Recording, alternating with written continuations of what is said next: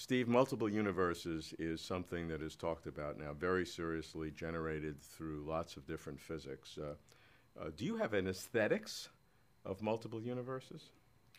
Well, of course, the word universe, I suppose, properly should mean the whole thing, everything. But we tend to think of universe, use the word sometimes just to mean our Big Bang, the things we can see out to 10 billion light years in all directions. And in that sense, it's an honest, reasonable question: is this unique? Are there multiple ones? And there could be multiple ones in many different senses.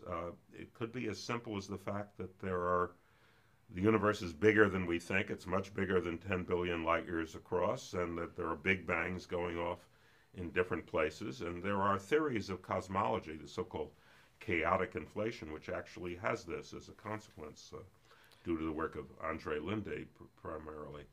Then there's another possibility, which is also fairly simple to imagine, just that this Big Bang is one episode, and maybe it followed a series of other bangs, and that our universe will make a transition into a different kind of expanding universe, and we're just living through a particular age. But then there are other possibilities that are a little bit more recondite, and that have to do with the application of quantum mechanics to the whole shebang. And in quantum mechanics, you can, because the fundamental quantity in quantum mechanics is not the individual particle or billiard ball, but is something called the wave function that describes all possibilities.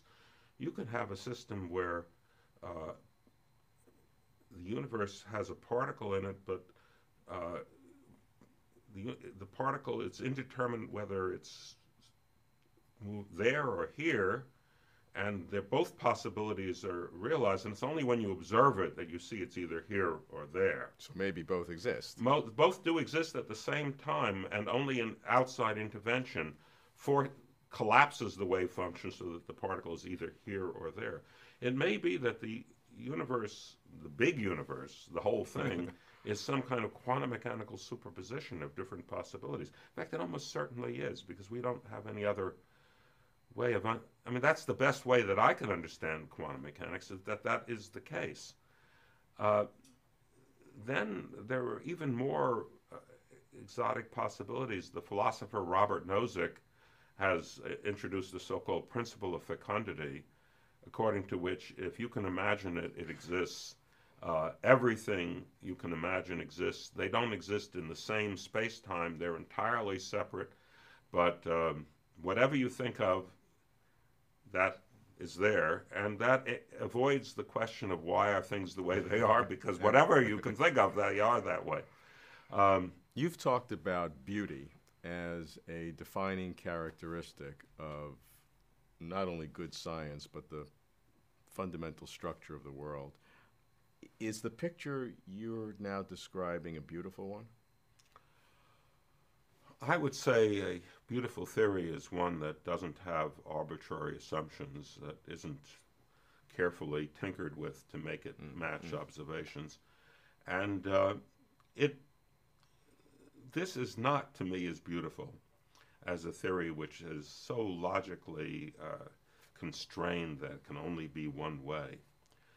But we don't necessarily get all the beauty in life that we hope for, and you can't reject a theory just because it isn't as beautiful as you were hoping for. It's not entirely ugly to imagine that the answer, that the question why things are the way they are is answered by saying that they are that way just locally, and that they're different in other places. For example, the question why the Earth is 93 million miles from the sun, a theory that doesn't predict that might be regarded as an ugly theory because it becomes an arbitrary number. On the other hand, it's real. On the other hand, if there are billions of planets, as in fact there doubtless are, and they occupy a complete continuum of possible distances from their parent stars, then you would say that the beauty is, and perhaps there is a theory that describes the statistical distribution of the distance of planets from their stars, that says what is the probability of having a planet of a certain mass, a certain distance from a star.